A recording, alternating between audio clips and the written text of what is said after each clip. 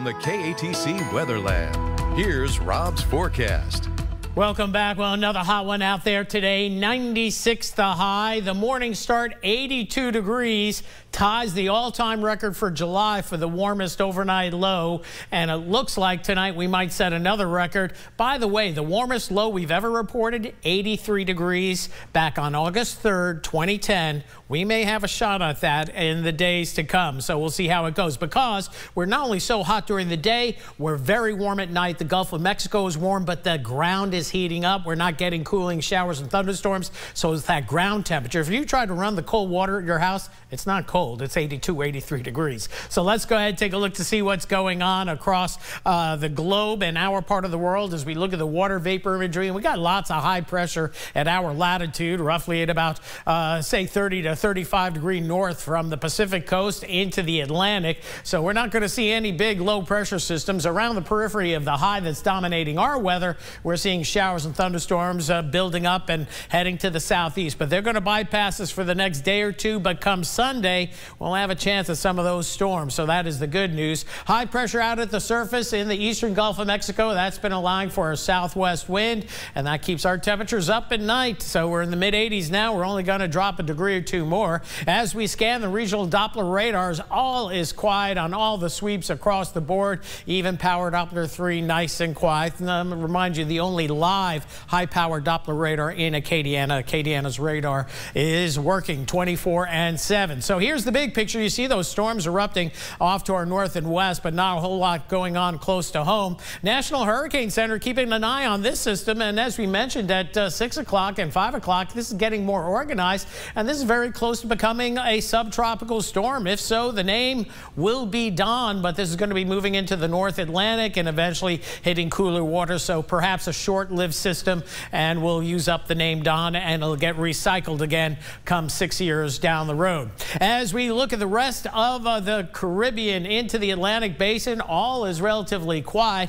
We do have a hurricane, though, in the Pacific. This is Hurricane Calvin rolling off to the west. We'll keep an eye on it for Hawaii, but it probably will max out before it gets close to there. So it's the dust time of year. We start watching the African dust and notice where we are right now. We had some hazy skies of late, but look at this. As we head into tomorrow and Saturday, it looks like the haze is going to be on, some African dust moving in, and there's plenty more where that came from. So we're going to have a hazy, hot, and humid weekend, hopefully with the chance of storms come Sunday and plenty of dust on the way. That stays with us usually through July, but by August it begins to abate, and that's when tropical systems get going. So tonight we're going to go 80 near the low, 79 if we're lucky, and then as we head into tomorrow, upper 90s. Latest model run of the HUR getting up at 99 degrees. Don't think we're going to get that hot, but it's going to get close. Near 80 again for Saturday morning and Saturday afternoon. Once again, upper 90s. That heat index up near 110. But notice the storms up here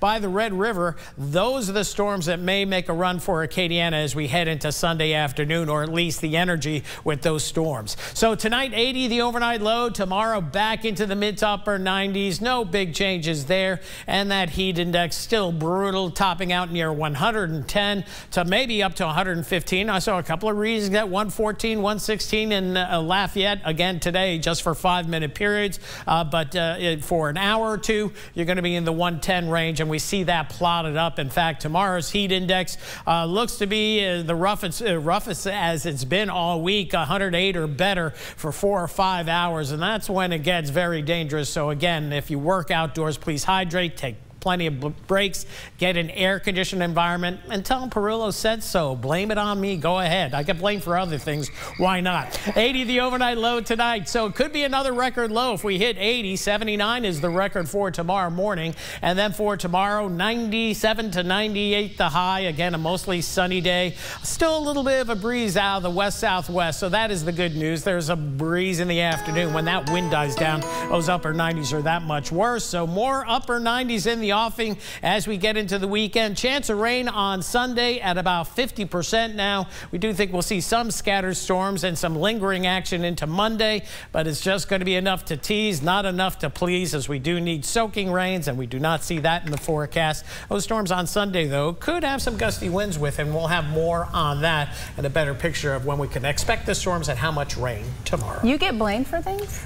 On occasion. I know every it's now and then. Shocking. Thank you, Rob.